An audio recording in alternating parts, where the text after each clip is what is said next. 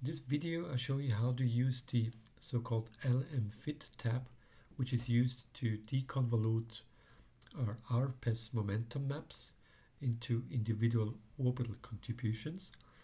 Don't worry if nothing happens if you click on this option here, because first you have to load our experimental data. So the data that I'm going to load is here is in the example data directory. So this is the data of the so-called M3 feature of PTCDA on Silver 100. So this is exactly the data which has been published in this paper. And so the M3, so what we're looking at is this M3 feature, which is an emission feature, the binding energy of about 3 V below the Fermi level, and we want to deconvolute it into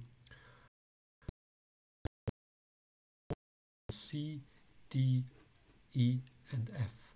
So what we have to do is, we also of course have to load orbitals. So we go to the load orbital data, and these are already here in the same folder, example data. We load those 4 orbitals, and then we can start the deconvolution once it's loaded. Now it's loaded.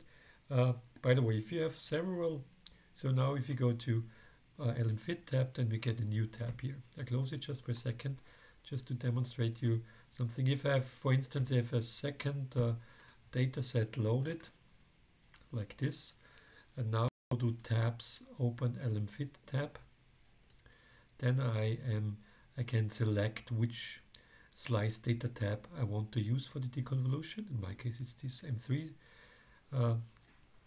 PTCDA feature. In case there are several orbital data tabs available, then I'm also able to choose here which orbitals I want to use for the deconvolution. But now I click here and want to load. Yes. So now I have a new LMFitTab, and what you see here is on the bottom you see 4 plots here. The left one is the experimental data, just in a smaller form, and you can scan through the kinetic energy slices here. Then the next one here, selected orbitals. I can select the 4 orbitals that I want to use for the deconvolution. And then you see here a sum of weighted orbitals. So by default, the weight of the orbitals, of all the orbitals, is 1, so equal weights for all of them. And yes, I mean, you see if I, for instance, change here the weight of one orbital here, then it also changes here this image here. And the plot to the bottom right basically is the difference between the experimental data and the sum of the weighted theoretical simulated orbitals. And what is written here at the top here is the reduced chi-squared, which is also dynamically updated if you input values. You see that this chi-squared value, maybe I'll put in a larger number, is changing. So the goal, of course, of the deconvolution is to determine those weights automatically. So what I need to do is I need to tell the program which parameters I want to vary, which I want to fit.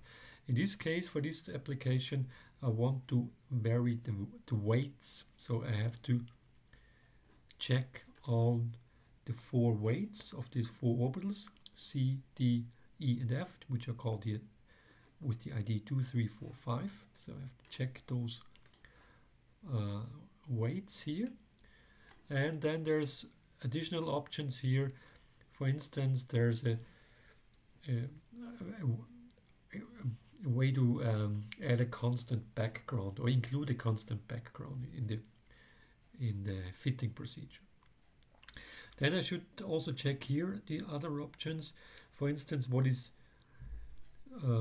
here actually what I want to do is not only the absolute value of the wave function squared, but I want to have the full, also include the polarization factor. In this case, this is data from the toroid, so I use this option for the polarization. Symmetrization is not needed. And the angle of incidence I should also change here, which is, I think it's 45 degrees. Okay, then in principle now I can start a deconvolution. There's one more option that I want to show you here, is this resolution, which means that I can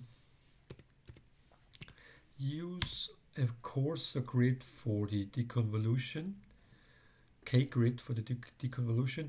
This means that the deconvolution will be faster. So this would be an option if you want to make a few tests before you go to the finer grids. Yeah. So maybe I just leave it here, and then I can click on fit here, and you see for the fit you have several options here. Maybe let's start with only this slice first, which means that only the energy slice that is chosen here will be fitted. Yeah, so I click on fit. Should be done in a few seconds. So then I get a new tab here. So this is basically the input tab where I make the settings for the fit, and then I get a result tab here. And you see, because every time I click here on fit, I get a new result tab. So this result tab gets a timestamp here, just to be able to distinguish several attempts for fitting. And then you see here the result of this fit for the single slice. You see here the weights have been determined. Also there's a background which has been fitted. And then you see the result. So bottom left again, this is the, oh wait a second, probably this should be changed. Probably I was fitting slice number 25, so I should slide here to 20.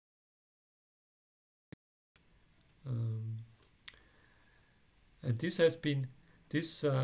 data has been fitted by this weighted sum here, and then you see here the reduced chi squared is with this number here, 1 to the power of 1.071 to the power of 3, and you see a map of the differences. Yeah, in principle, you can also now apply the cross here on this chi-squared and then have a look at the particular differences here. Okay, but for this application, actually, I not only want the deconvolution to be done for single slice, but I want to do it for each slice individually. And this is this option here. So I just change here the option to all slices individually, click on fit again, and then this will take a few seconds or maybe a minute, because now every energy slice is fitted individually or deconvoluted into those 4 orbital contributions plus a background. Now, okay, the results are done. So this is now the new result tab. You see, I got now 2 result tabs here. And now what you can see, if I'm now sliding through the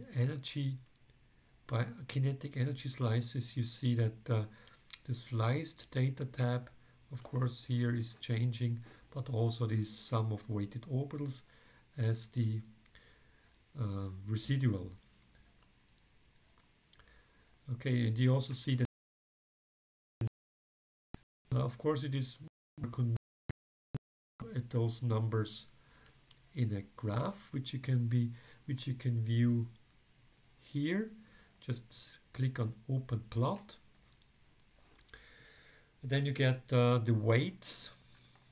In this case we only fitted the weights, as a function of the kinetic energy. And you can use, that's basically the same kind of plot as you've already seen for the profile plot. And we have added now an option in the menu that you can also export the data that you see here on the graph as a text file. This also works now for profile plots. So if you click here, then you can export it in a raw text file format that you can maybe use in another program. Okay, that's I think what I wanted to show you in this tutorial.